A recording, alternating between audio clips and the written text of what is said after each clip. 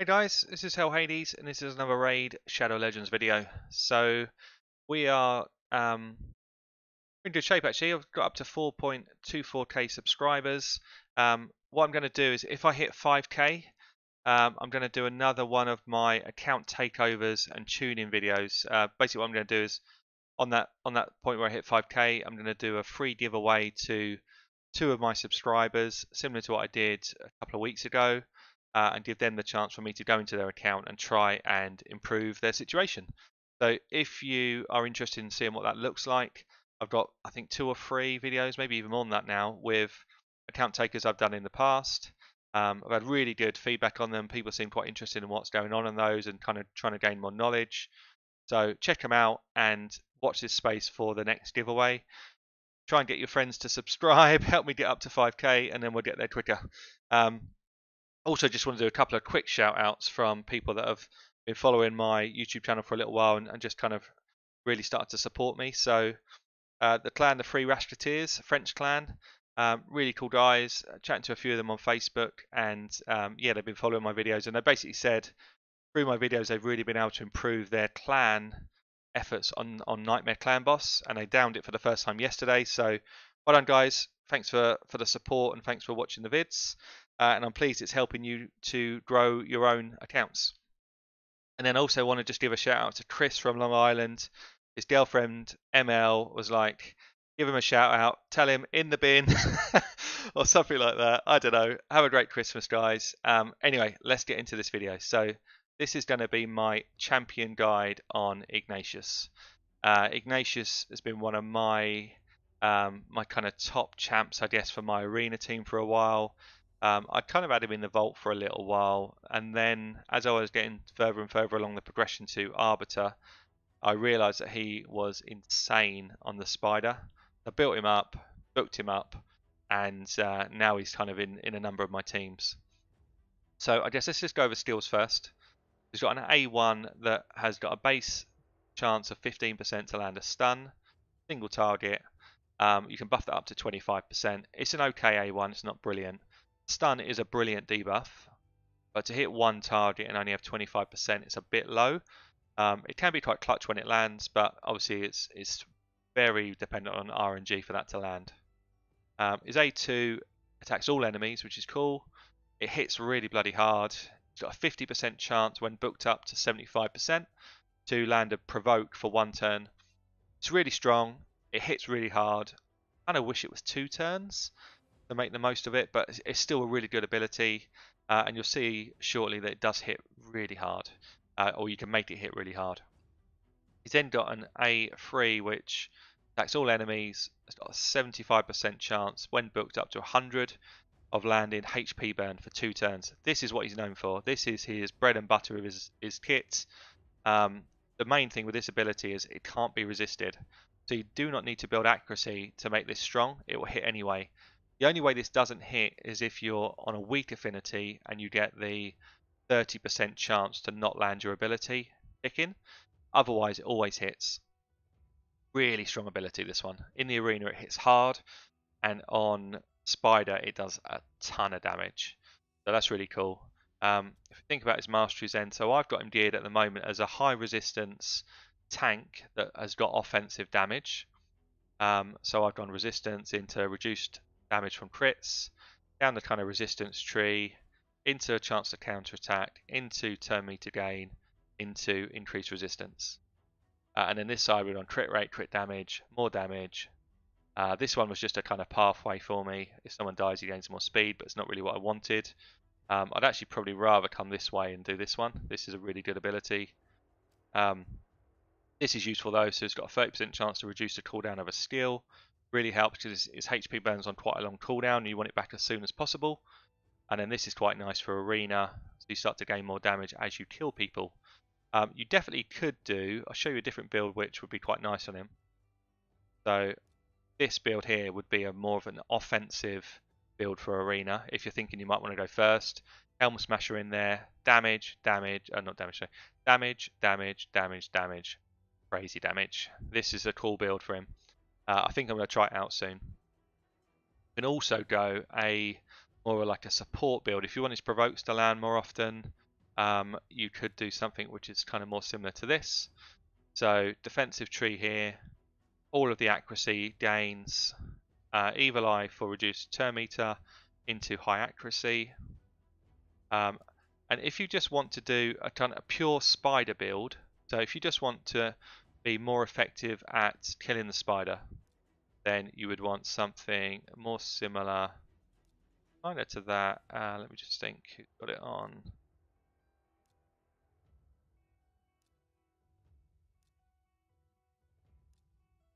Yeah, probably something more like this. So you'd want to go as if you've got a clan boss build really, so straight down here and this one, and then kind of get your accuracy books.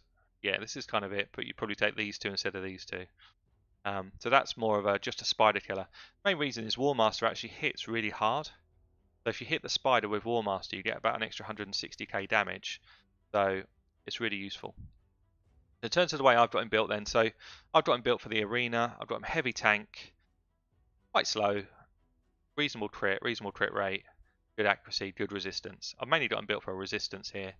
I've got defense chest, defense boots, defense gloves. I did have him until recently in a resistance chest that pushes resistance up even higher, which I'm still kind of umming and ahhing at which way to go. This is actually quite nice on him. So high resistance, and then maybe these boots, defensive boots. So I do less damage like this, but I'm less likely to get all those debuffs land on me. Trouble with this build I found is that people now are building accuracy so high. So I'm at there, 320. That would take me to 400. I'd end up at about 440. But people are building accuracy like 500 odd. So where these high resistances come in, I'm still kind of being taunted by people and stuff. So I'm not sure if it's the way to go. I'll leave it for this kind of first part of the demo. So let me just show you a couple of areas where he's quite strong. So he's actually people don't realise this, he's quite a strong campaign farmer. You could throw him in here. Bearing in mind he's got a defensive tree on, so if you had him in offensive tree it'd be even better. But look at the damage he does. 40k, 50k, still one-shots everyone with the non-crits. If he was 100% crit, everyone's dying without a doubt. This is where he lets himself down. He doesn't have the AoE come straight back. So it takes normally around 18 seconds, there or thereabouts. Yeah, there you go, 18 seconds, yeah. So sometimes he does it in 12 if he gets a reduced cooldown tick in. Generally it's 18 seconds, but that's still quite quick for a campaign farmer. He can also farm nightmare level, stage 3, stage 6. Just need to put him in lifesteal gear. Similar sort of setup to what I've got, but lifesteal gear, and he will be a nightmare campaign farmer. Probably run it in about a minute or so. So there's not that many actually that can do it, and he's one of them. What I would say is, I'm not sure there's any point in farming nightmare campaign. You get less silver, you get better energy for XP ratio just about, but not by a lot. I'd say if there was a sort of genuine reason, then go for it, but for me there isn't. To show you arena next, you might have seen some of my videos on arena anyway. So I'm sitting around 24th now. Sits in my defensive team here, so he's really in there for the damage. I generally sort of flex in and out of who's going to be in it. Just kind of play around with the team, but you'll see here I do actually lose quite a lot nowadays, whereas I used to lose maybe 50-50. I used to lose not many at all, whereas in this top end of plat, people are really starting to build teams that understand how to beat tank teams. And interestingly, when I first built Arena, I built tank team with high resistance, and everybody was kind of speed meta. If you look at this now, I'd say 70% of people are tank meta. Tanks. Speed actually, that one. Tanks.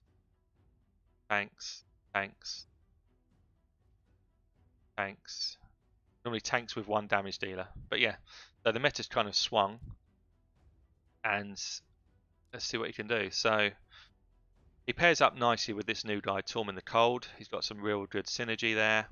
He also pairs up nicely with Morsley Mage, who boosts his defense level. And you kind of want someone who's going to put a decreased defense on the enemy. So the Witch is actually very good for that. I think we've got quite a good setup against these.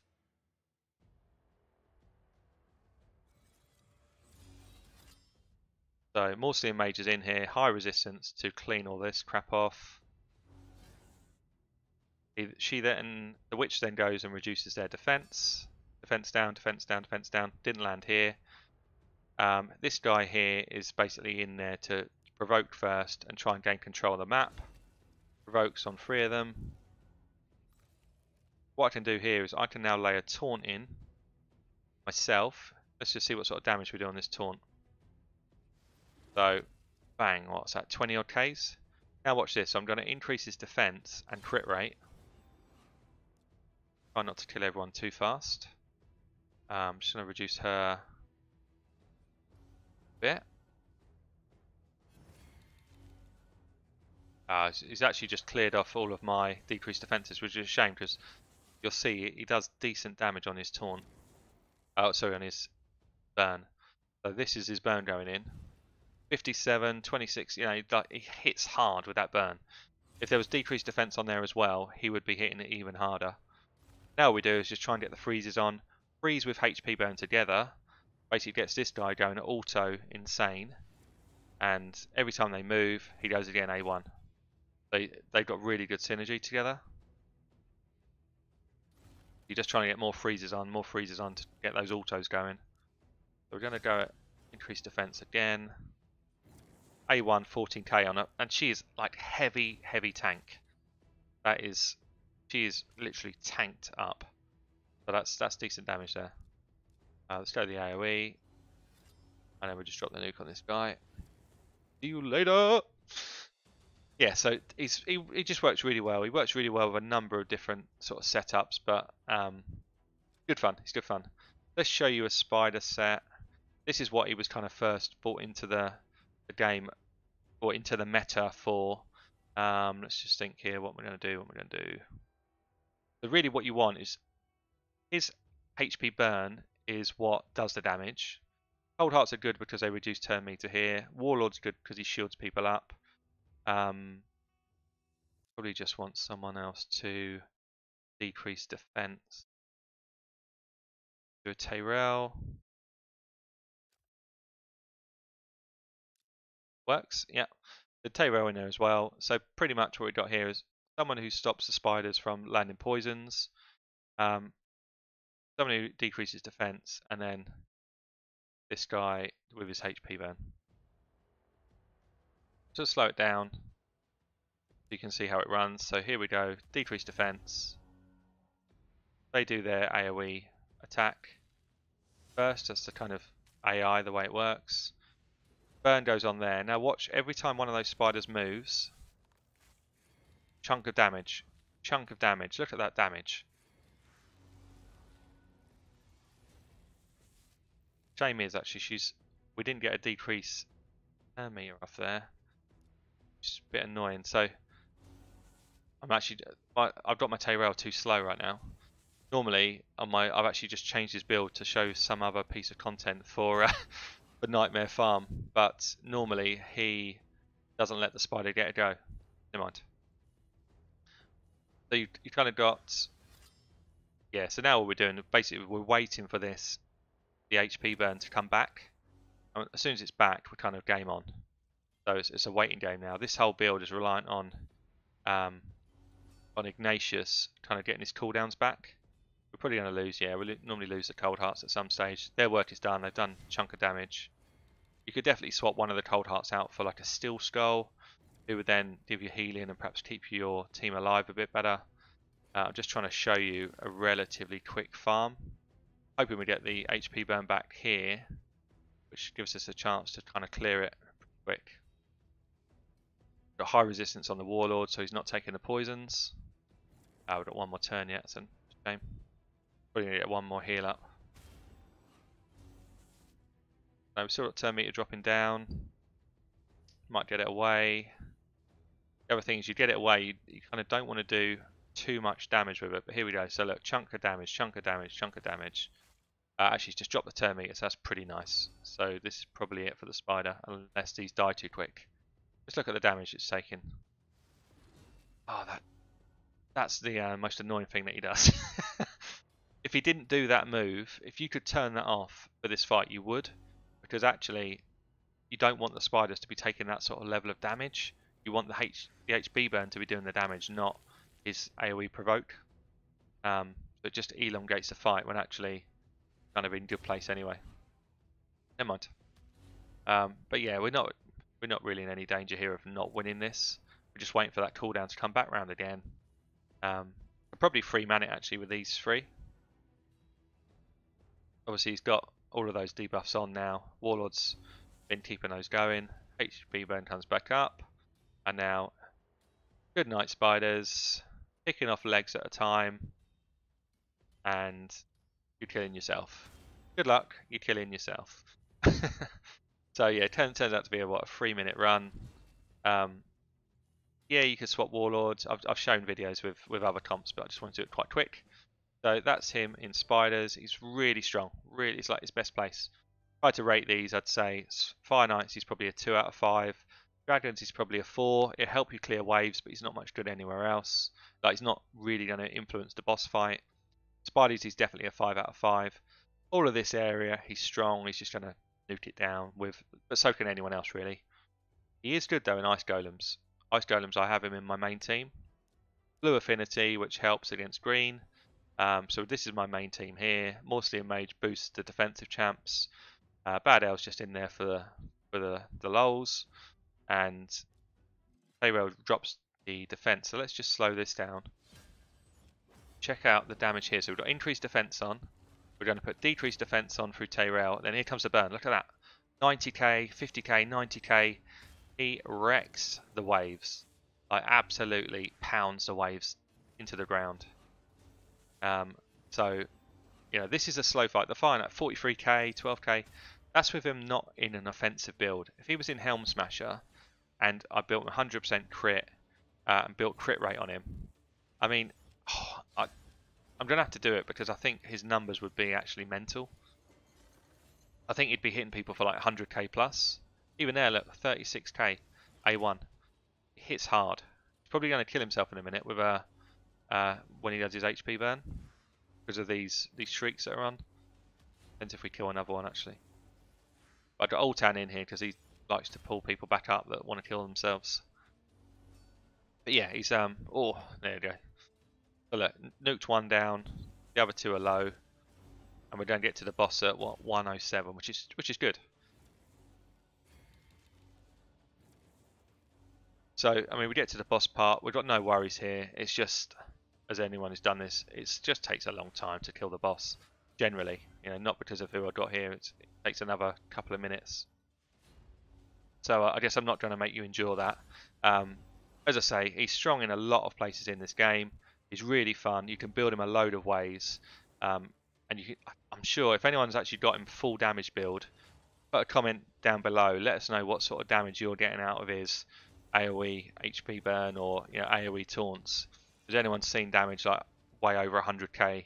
I'm sure he can do it. I've not got him built for damage right now, and he's already doing some hits well north of 80k. So I'd love to see what people's like biggest hits are. Maybe post it in my Discord or something. But yeah, look, I've been Hell Hades. Thanks for watching, guys. Catch you soon.